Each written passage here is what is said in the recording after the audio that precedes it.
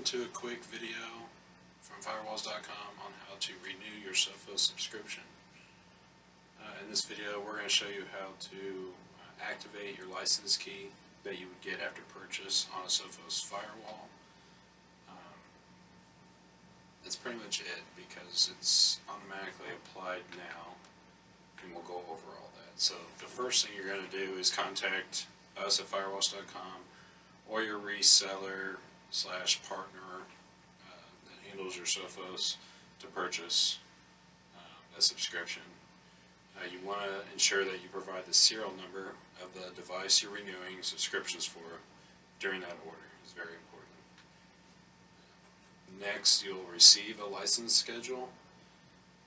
That's the email indicating your renewal has already been activated, or you'll be given a license key to activate.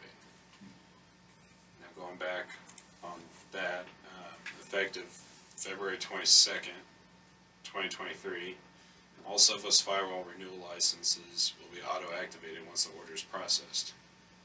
So you no longer need to activate a license key, but in the case that you do, additional steps are required to complete the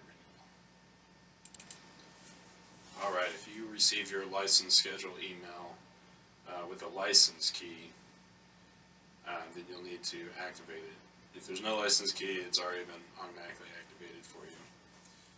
So once we have that license key from our order, we'll need to next log into the firewall to activate the license key.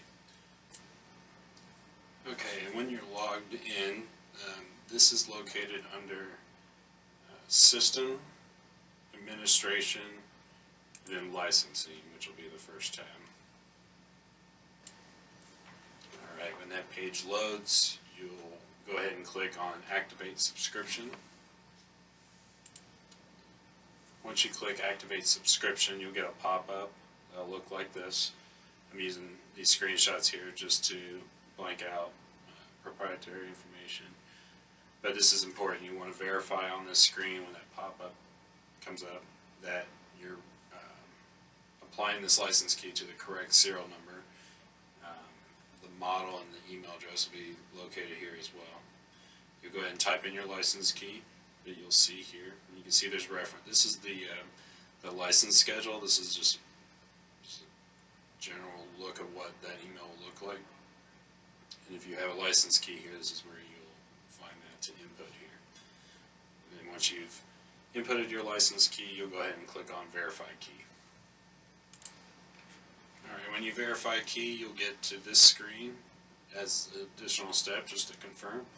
Again, it shows you your serial number, email, and model that you're trying to activate the subscription with, the subscription key entered earlier, and you'll see the features that come with that subscription key that was part of your order. Once you confirm this information is correct, you'll go ahead and click on Confirm. And then once you confirm, you'll get taken back to the licensing screen. The pop-up will go away and you'll see under the module subscription details the status of your new subscription changes to subscribed, and you'll see the new expiration date. So that's pretty much it. Really easy. Most of this you're not even going to have to use, like we talked about just a minute ago. When you renew a license, the order is automatically activated,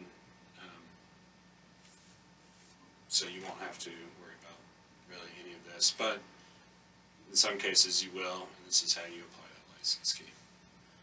Alright, really short video, not much to it, but if you have any questions, feel free to leave a comment in case there's something we missed, and we'll get back to you. Look forward to more videos. Thanks. So that's it for this video. Make sure you leave us more comments and questions. Also, make sure to like and subscribe to our YouTube channel and check out Firewalls.com.